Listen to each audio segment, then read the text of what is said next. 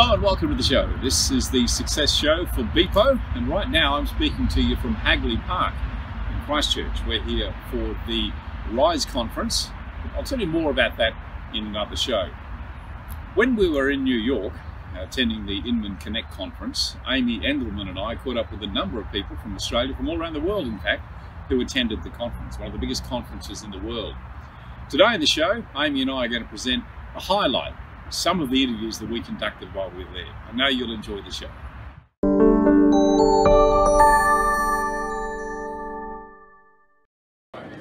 And a very special segment in the business show. Joining me, Amy Engelman from Beepo Outsourcing. And we're in New York, Amy. Isn't this exciting? It is exciting and cold. And cold. It is very cold. We recently were doing a lot of filming and meeting people at the Inman Connect show in New York. And we happened to find Janusz Hooker, LJ. I think everyone calls you LJ. Sometimes. Janusz is good too. Janusz is good too. Yeah. Janusz, thank you for joining us in the show. Great to talk to you. Of course, an iconic brand, LJ Hooker, been around for so long so that you even have written a book about the history. Tell me, what's the story behind that? So my sister wrote the book, Natalia Hooker, and it's a book that every page has got a piece of Australian history in it where LJ Hooker either contributed to the greater society or helped develop property or property technology. And that's a good segue in why I'm here, because you know, Inman Connect is sort of the centerpiece of prop tech leading forward. I'll just get a shot of the book on the front here. 90 years. That's right. You don't look a day over 35, yeah. 40 maybe? A few days in New York and you feel. I actually lived here for 7 years, so it's sort of one of my second homes in the world. In New York? You lived in New York? Yep. Yeah. All through the noughties. Oh, excellent. Yeah. Fun. Tell me about the brand. It's had a wonderful time in the 90 years. How did it all start? It started with my grandfather back in 1928. He was an orphan, and he decided that he wanted to get into the biggest game in town, which was real estate.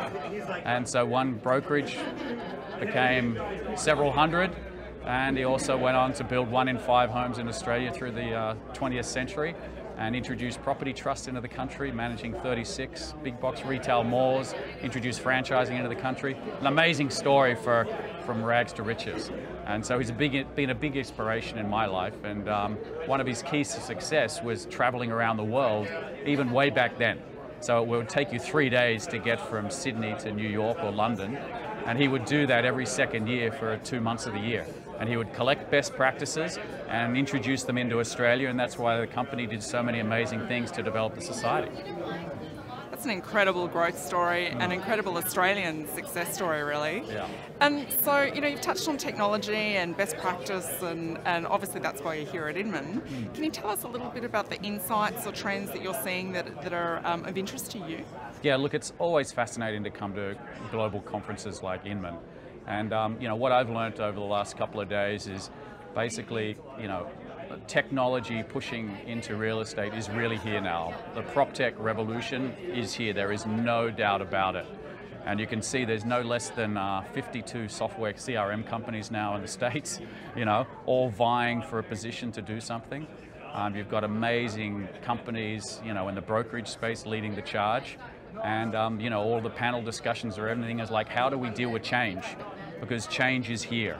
There was a lot of talk about it probably in the last 5 years, but the mood is very different now. It's like change is happening, and all of the players from big to small are trying to figure out how to adapt to the new world. Like was it your grandfather, you said, started the business? That's right. Your grandfather, like your grandfather, he would take ideas back to Australia. What are you going to take back? There's so many that I've gathered over the last few days, I'd have to sort of distill down. Yeah, but I think that's the thing, isn't it? Yeah. I mean, there are so many now, you really have to focus on the key ones you want to implement and then implement them well. And look, I think, you know, we recently launched a new concept in Australia called LJ Hooker Avenue, which is our concept store and a very much technology-enabled platform. That's sort of our R&D lab for our greater franchise network. And you know, there's many ideas that we'll be deploying into that concept store, trying them out, and then launching them in the Australian market. But we don't like to talk about anything we do until we've actually got a live product, because you know, it gets written about and then nothing happens, and then people say, what happened? So we're all about delivering now best practice globally, making our agents more efficient, and most importantly, getting the customer satisfaction levels up. Janusz, one last question, if I may, and that is about international. What are your plans international? I know you've already got an international footprint. How will that develop or grow? Well, we're already in New Zealand, Indonesia, and China, and so the plan is we've consolidated our position in Australia and New Zealand in particular, and in the future, we are an international company, so all the doors are open. Fantastic. Excellent. Janusz, thank you very much for joining us. Congratulations. I appreciate you giving us some time to be in the show. No worries. My pleasure. Good to see you again. Janusz Hooker, and we're broadcasting from Inman Connect in New York. Back in a moment. Did you know you can save up to 70% on your staff costs by outsourcing the low-value, repeatable tasks so your team can focus on growing your business? Beepo is an outsourcing provider focused on the real estate industry. With an English-speaking, tertiary qualified and fully trained team in the Philippines, Beepo will give your business the boost it needs to start growing and returning value to you. For more information, visit beepo.com.au. And from the Inman Connect conference in New York, we've got the pleasure now, Amy and I, of talking to a broker who helps other brokers market luxury property. Michael LaFido. LaFido. Yes, My sir. apologies, Michael. No problem. Michael has also written a book on exactly that topic. Michael, welcome to the show. Thank you. It's a pleasure. Thanks a lot for joining us. I'd love to just start shooting some questions that's in your area of expertise around luxury marketing and luxury homes. What do you find is the biggest kind of barrier or downfall when agents are listing and marketing a luxury property? Yeah, many times it's out of their element, so they might be their first opportunity to market a luxury home, right? So they do the same things as the properties that have higher turnover rate, which are more entry level or average price properties. So when you're marketing a luxury property, particularly $2 million plus in many of the parts of the world, first impressions are really important. So many times agents can get away with things in the properties that are moving quickly, more in sellers markets, but in most marketplaces that uber luxury is what we call a buyer's market. So first impressions are really important. So no cutting corners and first impressions with photos, descriptions. I like to refer to it as like a property launch, okay? So when you go to market, it's a property launch. So everything, you got to have all your ducks in a row, from descriptions, photos, the history of the home, videos, marketing materials, both digital and print. And so many agents, they skimp on marketing. They don't have the marketing budget for the high-end and luxury properties. Just on that point, Michael, I think it would be a comment to make about brokers who sometimes feel daunted by marketing an upmarket property. Say a broker who may be used to marketing properties in a median price range, all of a sudden they're given the opportunity to market a property in multi-millions. They could feel daunted, they could feel out of depth, so they'll probably go to some of those strategies you talked about, try and cut corners. Yeah, I mean, the sales cycle is much longer for these high-end and unique properties. So many times they're used to selling properties, 30 days or less, or 60 days, and in some marketplaces it could be a year or 2+ years of inventory. So you have to be smart about your target marketing. You want to get all your ducks in a row, as I mentioned. But video, event-based marketing, press, PR. When you're dealing with the uber high-end properties, print marketing is it's more common, and it's the sellers many times expect it versus more entry level. Building relationships with sellers too, I think, is a key thing, isn't it? I mean, does it matter how big or small your list of potential clients is? It's about networking? Yeah, about building the network. Breaking into and selling high-end and luxury properties is what we teach. We help agents get into those circles. So just like a movie that Robert De Niro was in called Meet the Parents, it's very difficult to penetrate the circle of trust for high net worth individuals. So we teach strategies to do that. And the biggest thing is be authentic, be yourself, do what you say you're going to do. And breaking in with the inner circle many times is how you get to those high net worth individuals, is you build trust with them, you do what you say you're going to do, and word of mouth marketing is much more common and more valuable than print marketing or digital marketing to the masses. So I use the term warm marketing versus cold marketing. Warm marketing is people that know you, like you, trust you, referrals. Cold marketing is more prospecting, right? Lead generation. When you're dealing with high net worth individuals, cold marketing or lead generation is not as effective. So it's more referral marketing and breaking in with, you know, those connections and those referring sources. Sounds like a longer sales cycle, you know, building trust, and then, you know, from there getting further and further out in terms of referrals and more listings. Is that challenging, you know, for the average agent who might have a longer cycle time and then go through periods of, you know, no sales while they're waiting for that sales cycle to? Yeah, it is. So we talk about, just like financial advisors talk about diversification of your portfolio, we talk about to real estate agents, there's 4 major price points in most markets, and that's average price homes, and a little bit below that is entry level. So you got entry level, you got average, you got high end, and you have luxury. And so I tell agents, look back at the last year, how many homes you sold, and probably 80% of those sales will fall into one of those 4 buckets. And we encourage agents to step out of their comfort zone and go after more of those high-end and luxury. But if the entry level and average is what's paying the bills and what's selling, don't stop doing that, but just venture into some of those higher end. But limiting beliefs, overcoming objections. What if they ask me how many have I sold, or I have to be with a certain company, or I have to drive a certain car, or live in a certain neighborhood. These are all limiting beliefs or excuses that agents keep telling themselves, so that's why they won't even you know, take that venture. Just yesterday I was talking to a gal from Atlanta, and she had an opportunity to market a $10 million listing, and she didn't want anything to do with it. And this is a professional athlete's house. That would have opened so many doors for her. If you think of one of the greatest athletes of all time, Michael Jordan, NBA basketball player, his home has been on the market for nearly 7 years. There's an agent that was associated with that home that is no longer associated with it.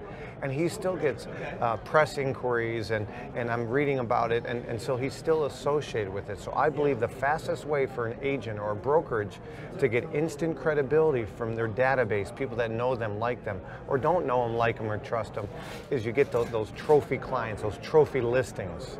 One very quick question, if I may, and we're almost out of time, but Michael, why didn't it sell? Why hasn't that home sold? Well, it's currently listed, so I have to kind of be careful because I'm a licensed agent in that state. But generally, I find the reason they won't sell is because of price. You know, price is always an equation, right? Yeah. But the way you're positioning a home, what you're accentuating, it's really our job as an agent to accentuate the best features of a home and a location, and then downplay the least favorable. So I very rarely will show like a 3rd or 4th or 5th bedroom in our marketing. I'm really trying to accentuate the lifestyle, right? Does it have a pool? Does it have, you know, acreage? Does it have a tennis court? The amenities, and so I think if they did a little bit more of that, it would definitely help them. Michael, great. Thank you very much for your time. I appreciate your time. Much appreciated. Thank you. Okay, we're broadcasting from Inman Connect in New York. Back with more in just a moment. Did you know you can save up to 70% on your staff costs by outsourcing the low-value, repeatable tasks, so your team can focus on growing your business? Beepo is an outsourcing provider focused on the real estate industry. With an English-speaking, tertiary qualified and fully trained team in the Philippines, Beepo will give your business the boost it needs to start growing and returning value to you. For more information, visit beepo.com.au. Technology is a big player now in the real estate sphere, and it was on great display at the Inman Connect conference in New York recently, and Amy Engelman from Beepo Outsourcing and I were there. Amy, you just simply walk around, don't you? You get technology everywhere, but the thing that struck me was AR, artificial intelligence, bots, and what they're doing. So we decided it'd be good if we spoke to the lady herself, the Queen, or no, the mother, the Rita's mother. You must be sick and tired of hearing that, but Sarah Bell, welcome to the show. Thank you so much, Kevin, Amy. It's been a great, exciting couple of days, hasn't it? Lots to see, lots of technology, lots of innovation. It's been really fun, and thank you for joining us. I wanted to explore a little bit for our audience, what is AI? Because we hear it all the time, and what are some practical examples that you can give us to just help us some context? Yeah, so the definition of AI is really where a machine is capable of acting and reacting in ways that seem like human intelligence. And the seeming part is probably the important part, because it isn't exactly like human intelligence. Computers can't handle things they haven't seen before, they can't imagine, they can't create, but what they can do is analyse and predict the next best right thing to do. AI is one of those terms where it's kind of been bundled with a bunch of other technology, and I think automation is another really important thing to talk about when we're talking about the new technology. So automation at its probably most sexiest example is when we talk about automated vehicles, and really though a lot of technology is now relying on automation, and automation can be really simply understood as not requiring a human user. So it's where a computer can perceive something that's happening in its environment, like an event, and then that triggers the computer to do something of its own motion without requiring a human to click on a button or cause something to happen. When you couple automation with AI, so computers that can act alone and computers that can think like humans, then you start to get some really exciting capabilities from machines that can help real estate agents. Wow. How are you finding agents or brokers generally adapting to AI and using tools like Reader? Are they starting to embrace it, or are they sort of staying back a bit, waiting? Well, I'll wait and see what happens. Yeah, I think there's there's probably an adoption curve with AI, like all new technology, and the early adopters have had the gift of time. They get in there and they get their kind of roll their sleeves up and they get to experiment and they get to do everything first. And for that select group of innovators, the world's an exciting place right now because they're helping to shape how this is all going to work. At the 11th hour, and everybody's trying to rush and catch up, those early adopters are, they're the ones that people are chasing. They're onto the next thing. So I think with AI, there's always going to be those people that are interested and kind of get innovation and changes instinctively. With AI though, because we've had so much science fiction around robots and what's happening, we do kind of see some extreme polarization in how people feel about it. And that you get people that love it, those early adopters, and then you get people that think that robots are going to destroy the world or replace their jobs. And do people still think like that? Automation did replace a lot of people's jobs when it came in terms of factories and machines. There was a lot of people lost work in industrial manufacturing. In fact, I was in the elevator with a bunch of people before, and we were talking about lift operators who were actually the first victims of automation because they didn't need to wind the lift up anymore. So there is kind of like that fear comes from somewhere. It is a rational fear, and when you think about the thinking kind of comes from this place that a robot will do it all and there will be nothing left from it for a human to do. But I think that robots and humans will work together. I think when you start talking about knowledge work and human services that people are prepared to pay for, there's a lot to that can't be outsourced to a bot. So what we sort of see is instead of the robot doing it or a human doing it, we start to connect a human to an intelligent computer so that the human is supercharged to act efficiently and do the next best right thing in any given scenario, and they become superpowered. They're not having to do mundane things over and over again that automation can kind of take care of. And so what you sort of see is that I don't think robots are going to replace real estate agents. I think they will replace many aspects of the work that a real estate agent has to do. But what real estate agents will end up with is a much more interesting, much more human job. I'm just curious, Sarah, as to why we call them robots, because they're anything but. Robots to me are machines that work. Whereas here we're talking about an intelligent being, even though it might not be a human being, it's someone who we can relate to, there's no physical presence. So I don't believe they should be called robots. And do you know what, you're probably right, you're technically right, because a robot is strictly, roboticists are strictly people that work in robots that have an Android form. And they don't learn. Yeah, so the software that powers physical robots certainly is capable of learning. So the hardware aspect of it, in terms of the robots that share physical space with us as humans, that's kind of strictly what we call a robot. But the software that drives it is still kind of properly termed a robot, because it uses a process called robot process automation. So when a trigger happens and then something happens in response to it, we still kind of call that a robot because of the RPA that it uses.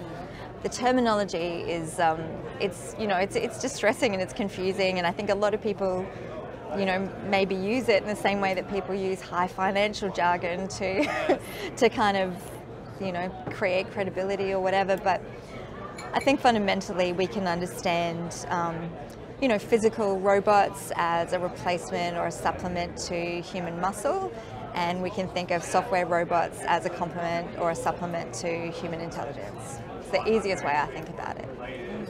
And here at Inman, Sarah, we've seen a lot of examples of AI in the real estate space, and as a consumer I've started to see the trend now where there's a lot of chat happening online, and sometimes I think it's a chatbot. When I'm chatting with someone I know it's probably not a person.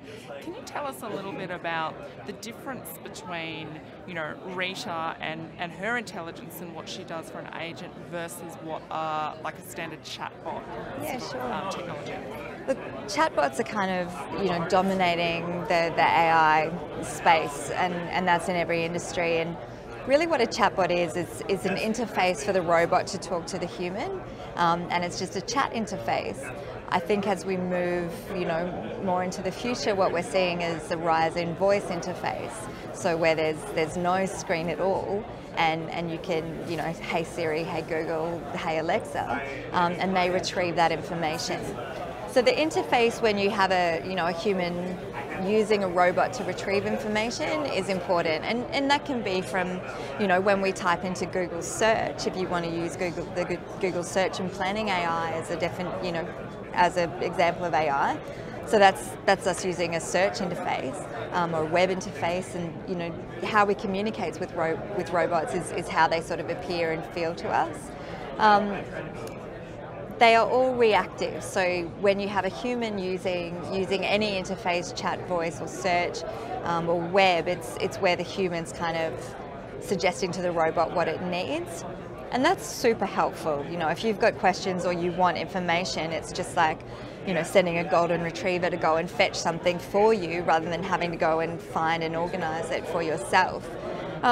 Rita, however, she's been engineered to feel a little bit different, and AI is one of these really cool technologies that, yes, it's a tool that you can use to retrieve information, but it's also got the capability to take on other roles in your life. It can be a colleague or a friend, a peer, it can even be a trainer or a manager. And certainly in the way that Rita works, she manifests in a way that she does feel like a colleague, and sometimes like a manager, and sometimes like a coach. So with Rita, we tend not to wait for the agent to decide what they're going to do. A lot of our research in the development of Rita showed that agents had a cognitive overload. There was so much demand on their time and so much information and all these fractured sources that one of the problems we were seeking to solve for agents is, what's the next best right thing for me to do? Who do I call and what do I say? So Rita isn't reactive in the same way that search or go fetch kind of functionality is.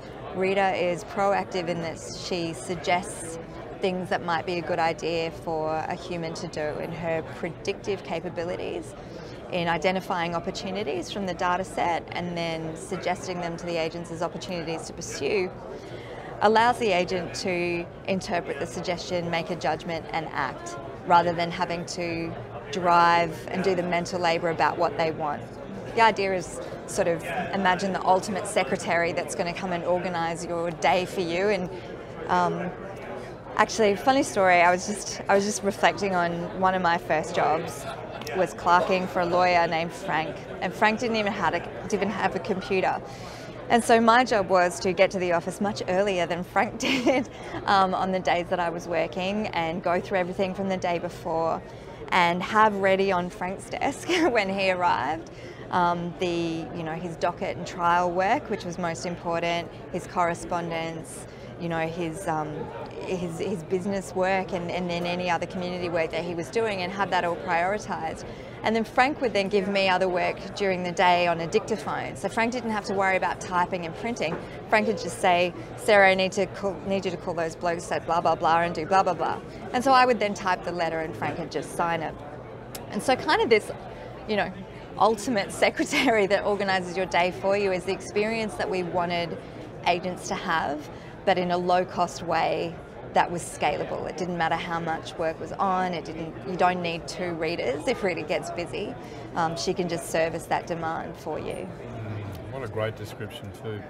We're going to have to leave it there, Sarah, but thank you so much for joining us. Congratulations to Sarah was a speaker on stage and did a fantastic job too. Thank you. Sarah, thanks for being with us in the show. Thanks so much for having me. Thanks Amy. Sarah. And stay with us, lots more to come. We'll be back in just a moment. Did you know you can save up to 70% on your staff costs by outsourcing the low-value, repeatable tasks, so your team can focus on growing your business? Beepo is an outsourcing provider focused on the real estate industry. With an English-speaking, tertiary qualified and fully trained team in the Philippines, Beepo will give your business the boost it needs to start growing and returning value to you. For more information, visit beepo.com.au. And a really hot topic at the Inman Conference in New York, the Inman Connect Conference, is who's better at selling real estate? Is it men or is it women? Now there's a topic for you, Amy. What do you reckon? Controversial. Very controversial. Well, we've got a panel here because we're joined by none other than Sherrie Storor, who's also been one of our hosts at the Inman Connect Conference. The interviewer becomes the interviewee. Yeah, exactly. Exactly. I'm going to put that question on the table to start with, and then we can get into the real serious stuff. Really, who is better at real estate? Is it men or women? Give me the stats, because I know what they are. I think it's the ultimate agent. So, the ultimate agent, in my opinion, is one who can play both fields, right? So I don't know that I have a definitive answer for that, because I think it comes down to the skill set. Yeah, I disagree, because I think there is a definitive answer. There are more women in real estate than there are men.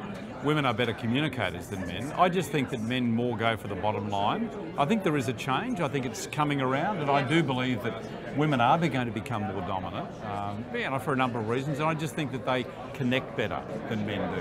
Well, Sherrie Chris was saying that in the States, 63% of all agents are actually females, which is obviously not a trend that we see in Australia. But I think when we actually sit it down and really look at what women are doing in real estate, they have very, very different skill sets to what men have. And I think women are cultivated quite differently from birth. So we're kind of trained to listen and to sit back and to think and to be empathetic and sympathetic, whereas men are kind of trained in a completely different way to hunt as opposed to gather. So, men are really becoming quite more switched on to the fact that they need to become more like women and empathise and be a part of the journey and create more heart-to-heart connections, because that needs to be a learned skill for them. So those men that are actually doing this and learning these skills, they're the ones that are actually really taking flight and doing great things in the industry. Just like conversely, what we're seeing with women is that they really need to step up and start believing in themselves a lot more and speaking for themselves, and really start practicing that art of self-love and saying no to different things and saying yes to a lot more things. So they're the big differences that I see in working with agents. Well, you're doing some great work with empowering women in real estate too, and congratulations on that. Happy to support you in that as well. But I do think that it's highlighting the difference, the trend between the transaction and the relationship. You know how we've moved from transactional agents to relationship agents? Yes. And that's why I think women are going to become more dominant, because they are better at building relationships. Well, buying a property or selling a property is very much an emotional journey. Yes. And for a long time we've been treating people like they're transactions. People don't like that, they don't want that. That's actually not what buying and selling is actually all about. So they're trying to change. But look, you're right, Kevin, supporting women in the industry is super important to me, and it's part of the reason reason why I created that Women in Real Estate Breakfast series, because I wanted to give more voices to different members of our real estate, industry, and part of that is women. So we want to see more support for, support staff and admin staff and property managers and high-level management in addition to the agents. And how can we do that? By supporting women on stage and also having men and women in the room together. It's interesting, at Inman, one of the first sessions were two leading agents, one from New York and the other from Houston, that spoke about their experiences and were there to show the best of. And two common themes ran through that. One was care, genuine care for the client, and the other was non-judgmental. So going into any transaction and treating that client like they had $2 million, not $300,000. And I thought that was really interesting because, I agree with you, Sherrie, that there's some attributes that are just inherent for women that have that greater connection to care. But just coming back to success and personal success, I'd love to hear from you a little bit around, what are the sorts of attributes or things that we do outside of work that helps us perform and be successful? Well, I think, in real estate, but I think in all aspects of business, actually, the only way that you can truly be successful is if you segment. And the way to do that is to make sure that you're living a really full, balanced life on the outside of your career. And, that's what I spend so much of my time coaching on, is actually helping agents work out, okay, well, what do I need to do in my outside world in order to be at my peak mental fitness in order to put together these deals and write more transactions. And sometimes that actually means taking time completely outside of work.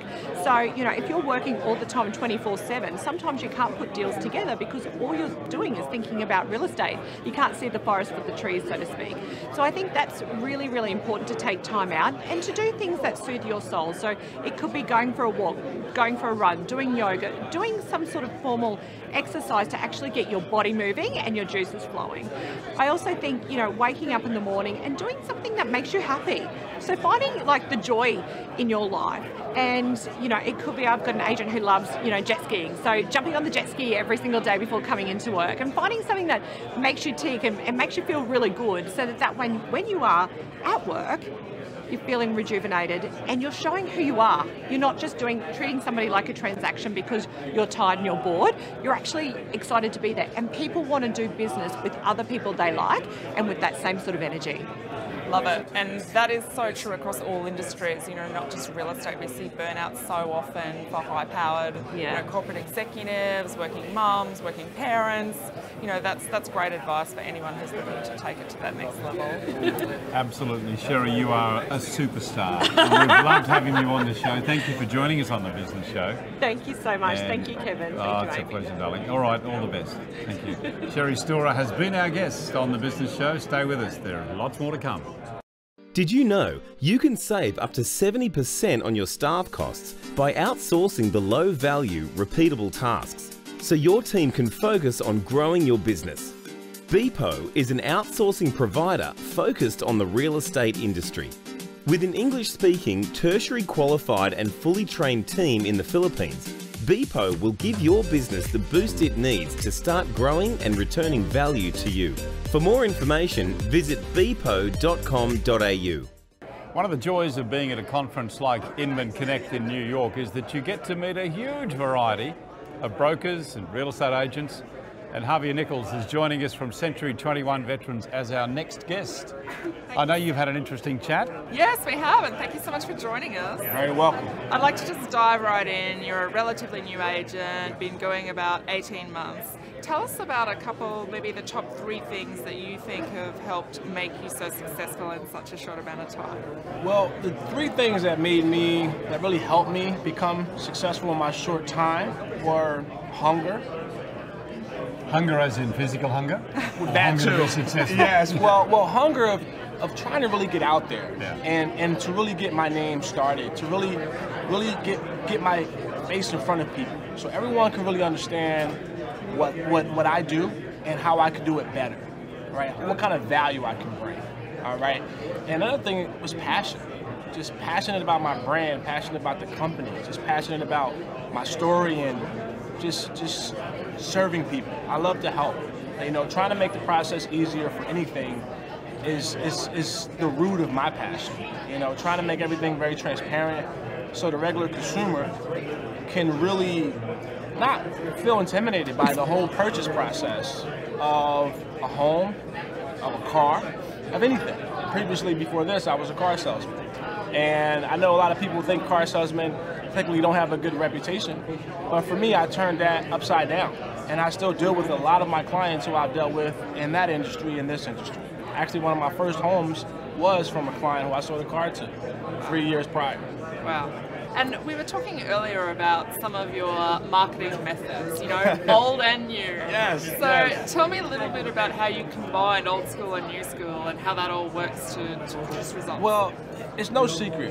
When you want to really make a difference, you just go back to what people have done previously. That's why book reading is amazing, because it's already been done before. And door knocking, cold calling, these things are feared because they think that they're bothering someone or you're wasting someone's time, and you get to call 100 people and 99 of them say no, but that one person. And what I do is I bring value. When I speak to clients on the phone, it's not so much, hey, can I sell you a home, or can I help you buy a home? No, it's mainly telling you about what's going on in your neighborhood, what's going on your street, what have homes sold for around the corner. And then we go into how can I help you. So it's awesome. Video, is that part of your strategy to use Yes. video? Tell me how you use it.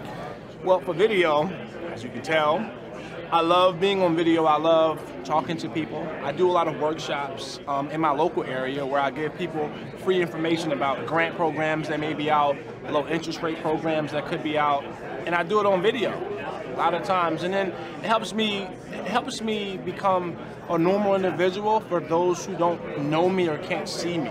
Like in person, you know, so I pay for advertisement and put that out there so more people can see it.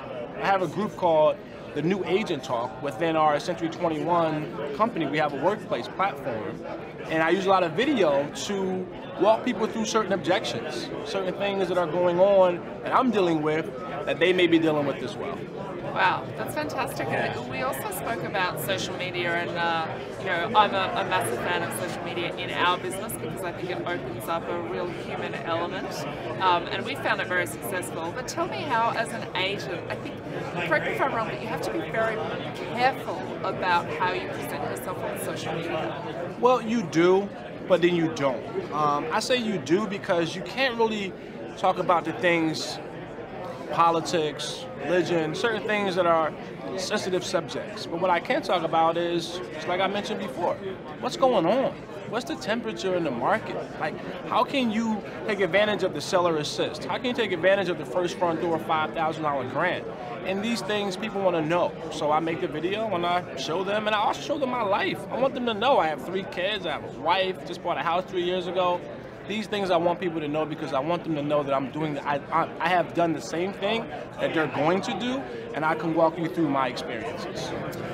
Where you market yourself and where you work, do you live in that area, and do you think that's important?